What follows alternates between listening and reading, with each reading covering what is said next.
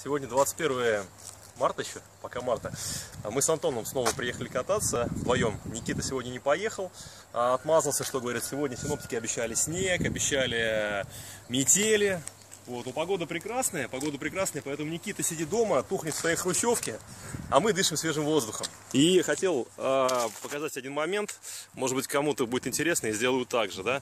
Вот прицеп, вот не люблю я тенты, потому что под них приходится лазить, там что-то делать, а можно сделать проще. Вот берем просто, да, чтобы было видно, открываем борт, снимаем две резиночки, вот такие, раз, держи, снимаем со стороны только. Подальше отойди немножко. И берем так. И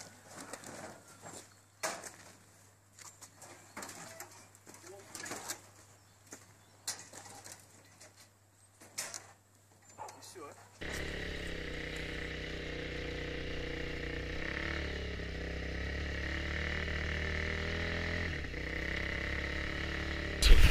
Снега в лесу действительно еще очень много льда. Кататься в принципе очень сложно, но нашли в поле подряд вот такую прямую, она практически полностью высохла. Вот, а я занялся тем, что начал пытаться учиться отрабатывать вилли. Именно задача моя была в том, чтобы научиться не то что держать мотоцикл газом, а именно ехать в балансе. Но пока у меня ни хрена не получается. Самое важное в вилли — это найти точку баланса. Найти ее можно даже находясь на земле. Просто поставьте мотоцикл на заднее колесо и увидите, как пропадет вес вашего мотоцикла.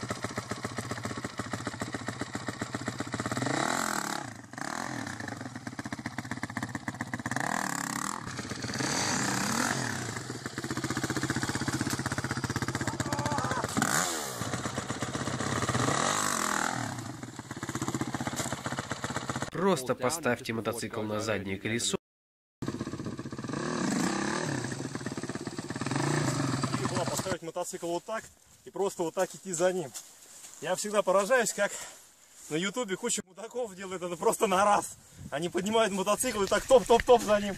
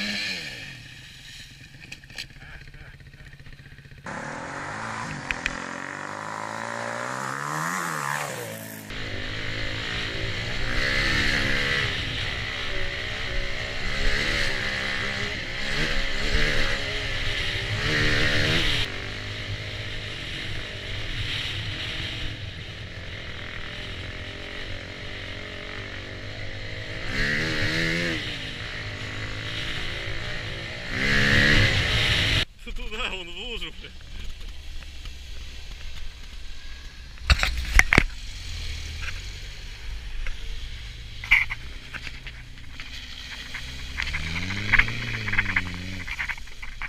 Я ехал по этой тропинке, и за мной ехал Антон, но оборачиваюсь, смотрю, Антона нет. И буквально через минут 5 Антон появляется вот с этой штукой.